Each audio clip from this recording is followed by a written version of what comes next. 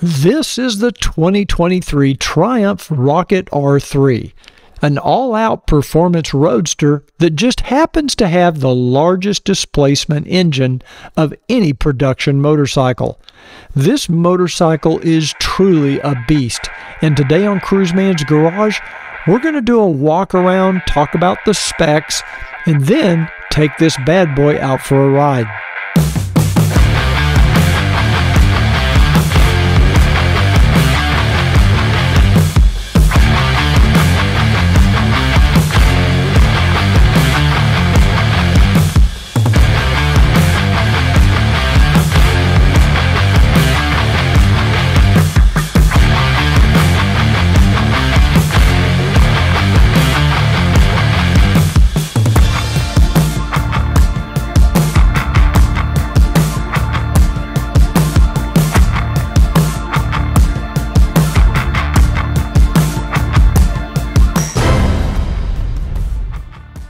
The 2023 Rocket 3R has a 66-inch wheelbase, a seat height of only 30.4 inches, and a total height of only 41.9 inches. This combined with a handlebar width of 35 inches makes this a perfect fit for most riders. Now at 6 foot 2 inches tall with a 33-inch inseam, I did feel a little bit cramped on the Rocket, but I believe a 5 foot 6 inch to 6 foot tall rider would kind of be the sweet spot for this bike before any adjustments would be needed. The bike is no lightweight at 641 pounds dry, but it is 40 pounds lighter than the previous generation. And the 4.8 gallon fuel tank should take you around 150 miles. And honestly, on a bike like this, you'll probably want to get off and stretch your legs before you run out of fuel. You know, when you're sitting on this Triumph Rocket R3, you're looking at a relatively small but very well-designed TFT dashboard. And even though it is kind of small, it does include all the information you'd ever want to see. It's a digital tach, digital speedometer. It's got a couple of different themes so you can change the look of it. Tons of idiot lights to tell you what's going on with the motorcycle, turn signals, gear change, your gear indicator. It's got your ambient temperature, clock, your standard clock. It's just got a lot of information plus a trip computer. They've done a very nice job with it, and I will say that in this bright sunlight here in Texas, no problem seeing this screen while you're riding. But Triumph also offers an upgrade to the TFT system that allows you to do a lot more with navigation, Bluetooth connectivity, turn-by-turn direction navigation. It allows you to even control a GoPro camera from the menu system and from the hand controls. It's very, very cool. While we're on the topic of hand controls, I found all of the switches and controls very easy to reach and very easy to learn. Everything's very logically laid out. On the right-hand control, you'll find an electronic fork lock and the button to control the hazard lights. Farther down, you'll find a large rocker switch that serves as an ignition on-off and the engine start button. The home button can be used to return the TFT screen to the home menu. On the left-hand control, you'll find a flash to pass and high beam switch, which can be controlled by your left forefinger. There's also a cruise control rocker switch that's very easy to understand. The ride mode button can be used to change riding modes even while the motorcycle is in motion. The turn signal switch is within easy reach of your left thumb, as is the horn button and a very intelligently designed joystick for controlling the menu system on the TFT screen. I was pleasantly surprised to find that all of the switches are backlit for night riding.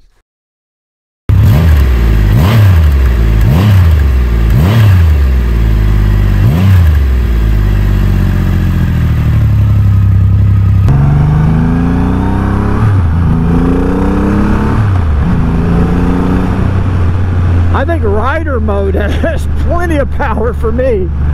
It feels pretty amazing. Just the rider mode. I can't even imagine what sport mode's like. It must be insane. I've heard some people say that in sport mode the front wheel can come off the ground. I guarantee you I am not going to do that today. This is not my motorcycle and I'm not comfortable thrashing it like that. I do notice a little popping in the motorcycle, in the engine. Almost sounds like it's backfiring a little bit, but the mufflers are catching it, but you can hear it kind of pop as you're riding in about 3,000 RPM. You'll occasionally hear it pop a little bit. The Rocket 3R can be set to any of 3 ride modes: road, rain, or sport, which will adjust the throttle response, traction control, and ABS brakes for riding conditions. You can also customize a rider mode to suit your personal riding style. Okay. Nobody behind me? Okay, let's see what it does.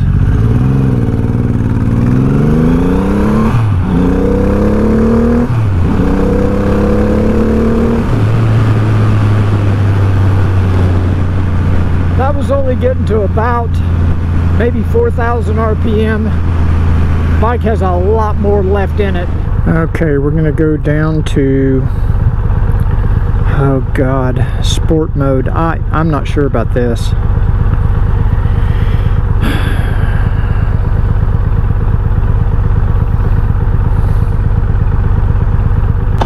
This is Cruiseman. It's nice knowing you. I'm not going to be able to give this thing all it's got. I know that. Oh, Jesus.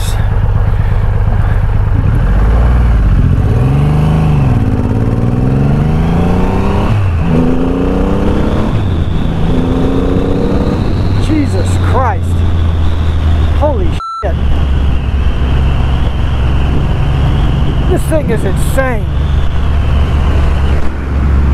This ought to be illegal. Now that power is coming from this 2458cc. That's right.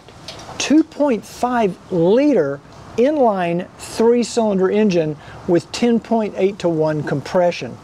This thing puts out 165 horsepower at 6,000 RPM and 163 pound-feet of torque at only 4,000 RPM. That's the highest torque, so Triumph tells us, of any production motorcycle, and I believe it. It's also the largest production engine on any motorcycle being produced today. This thing is literally a beast. It is massive, it's intimidating, and it's a ride like none other you'll find anywhere else.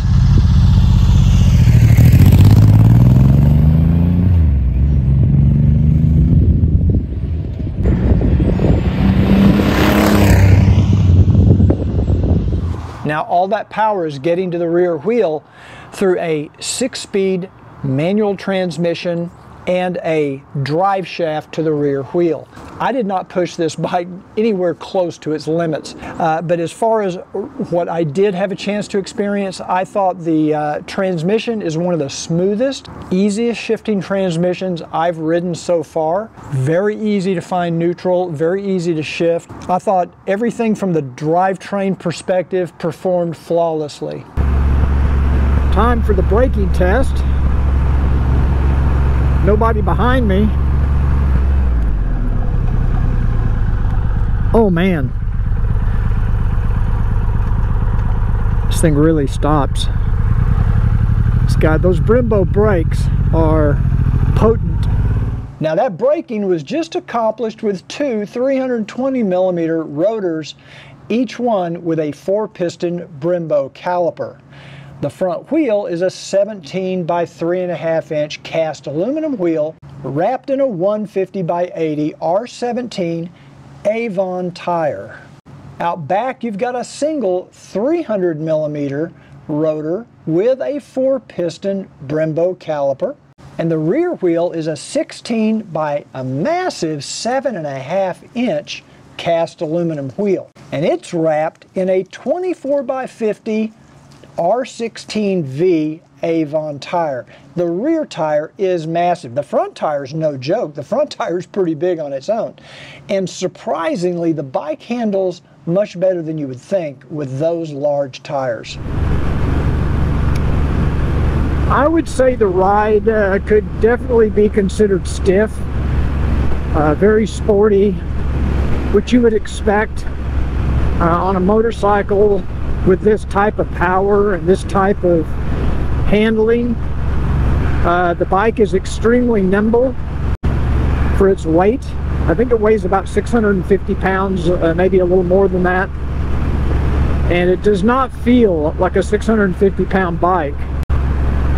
It feels much lighter. Red line is 6,500. I'm riding at about 3,000 RPM in third gear. I'm going 48 miles an hour. Yeah, I can see the appeal to this. This would be a fun bike to have, just to go have fun with.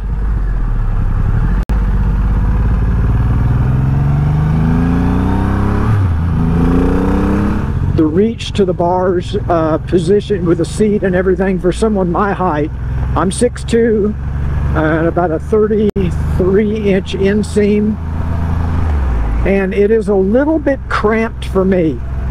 I think if you were 5'7" to 6 foot tall, you'd be right in the sweet spot of where the seating position is. It's not terribly uncomfortable at 6'2", but it's a little cramped. And I do like the foot peg placement, though. I'd much rather have it like this than any further back or any further forward. You get an almost imperceptible amount of vibration through the handlebars, almost none through the mirrors. It's very, very smooth engine, like I said before. Yeah, I am getting some heat on the inside of my left thigh right now. Kind of down where that, I guess it's the oil tank.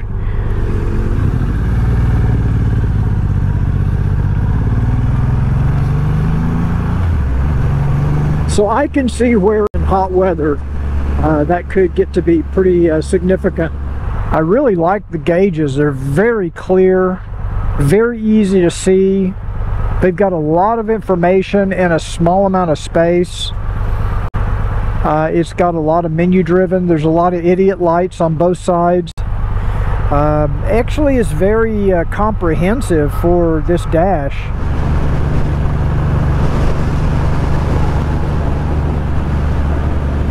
I mean, at 60 miles an hour, I'm still in fourth gear, and it's not even 3,000 RPM. I would like to get this out on some twisty roads. It feels like a bike that really handles well, in spite of its weight and size. And in spite of that big fat back tire, it still seems very nimble. I really enjoyed my time riding the Rocket R3. I will say that around town on surface streets, it's a pretty bumpy ride. The suspension is not very compliant, even though I know there is full adjustability on the front and the rear shocks, so it'd be interesting to try that just to see if that could make a difference. But for now, let's head back to the studio, and I'm going to give you my final conclusions on this Triumph Rocket R3. So this is the part of the review where I kind of give you my final analysis, and I like to rate the motorcycle on a scale from 1 to 5, with 1 being the worst, 5 being the best, in a variety of different categories.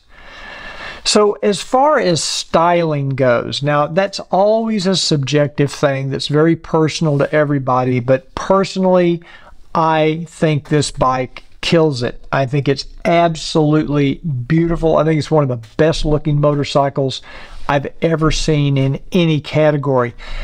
I can't think of anything Triumph could do to really improve on the styling of the bike. I think it's just out of this world. To me, it looks like a piece of art. It just is just amazing. So I'm going to give it a 4.8 out of 5 for styling. I am not qualified to push this bike to its limits. So when I'm rating performance, I'm only rating what I was able to experience, which is nothing close to what this bike is capable of. There are videos out there on YouTube where other guys really push this motorcycle to its limits and, you know, give you the top speeds and things like that. This is not my motorcycle. It's a press bike, and I'm always a little bit hesitant to really go beyond the limits of my limits, certainly, and this bike will definitely do that. I'm going to give performance 4.9 out of 5. Come on, this thing has 165 horsepower, 163 pound-feet of torque.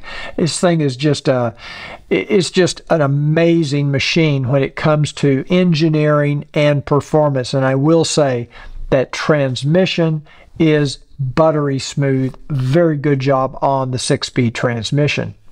Comfort is another area that's a little difficult to rate for a bike like this because it's a roadster. It's not supposed to be comfortable like a touring bike or a sport touring bike, but nevertheless, I found it to be relatively comfortable, even though I think I might be a little bit on the tall side for this motorcycle.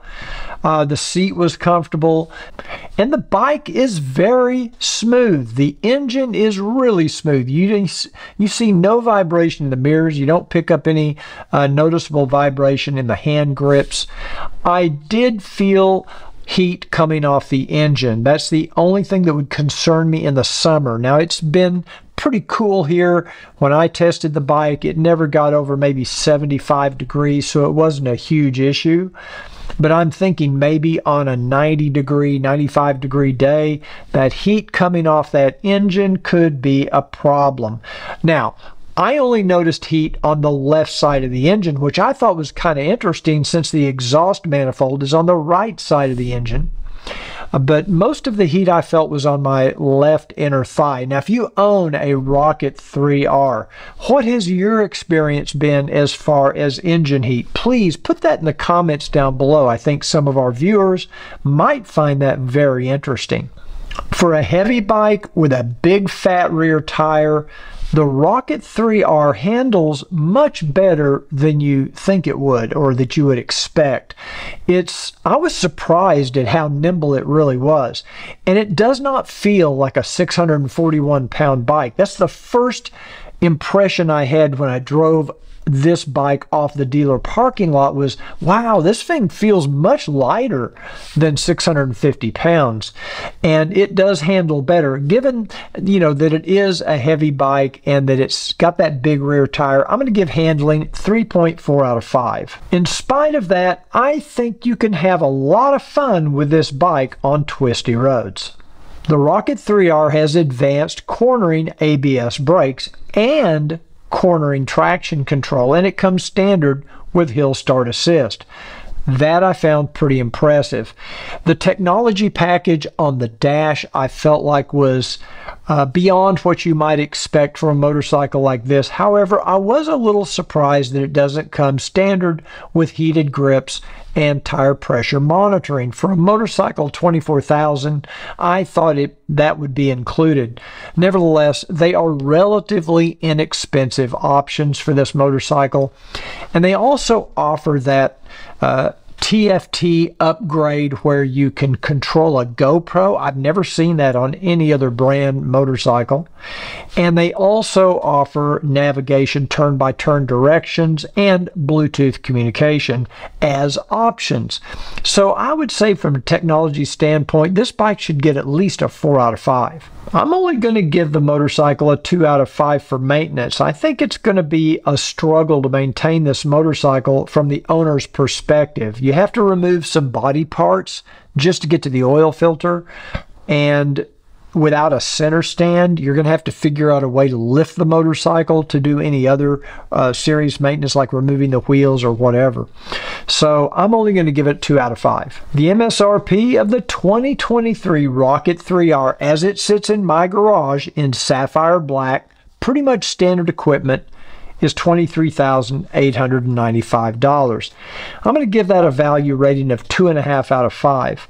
price is not going to keep people from buying this motorcycle. The guy that wants this bike, you can't get anything like this anywhere else. There really is no competition for this bike. I almost consider it a class by itself. I know there are other motorcycles out there that are roadster style bikes, but this bike is so unique. It's such a work of art that it's hard to determine a value of it, because this is going to provide you with a lot of fun. It's going to give you something that nobody else on your block has. You can show up at bike night with this motorcycle and you can impress everybody there. It is a really cool bike, and probably not your only motorcycle. It might be your second or third bike, one that you want to take out on the weekends or just show off to your friends. So, but nevertheless, I'm going to say the value is about 2.5 out of 5. So that's my review of the 2023 Triumph Rocket 3R. Now, if you take all of my individual ratings and you add them up and you average them out, you're not going to get my overall number. These are random numbers. They don't really have any true meaning other than to me. I'm still going to say overall, I would rate this bike a 4 out of 5. I mean, I think it's an amazing motorcycle. This is not a motorcycle I would probably ever own. It's not even the motorcycle that I wanted to review. I wanted to review one of the Bonnevilles, but this was the motorcycle that Triumph had available, and I didn't want to miss an opportunity to ride a Triumph. I'd never ridden a Triumph before, and I got to tell you, I'm very impressed. The quality of workmanship, the engine itself, as I said in one of my other segments, if they would put this engine into a touring bike with saddlebags and a trunk and a really nice setup, I really think they could give a Goldwing a run for the money. They definitely have the performance. It's a smooth engine. It's a powerful engine. It's got everything you could want from a engineering and performance standpoint. So I would love to see that engine in a touring bike. So this is the ultimate two-wheel toy for a motorcycle rider. This is as good as it gets. Again, not my style bike, not my style of riding, but I realize there are a lot of guys out there that would just absolutely love to have a motorcycle like this. So if you liked this video, please take a second to click that like button. That really helps my ratings with YouTube. And make sure to share this video with your friends, spread it around the internet or on your social media. Thanks again. Remember what I always say, I don't really care what you ride.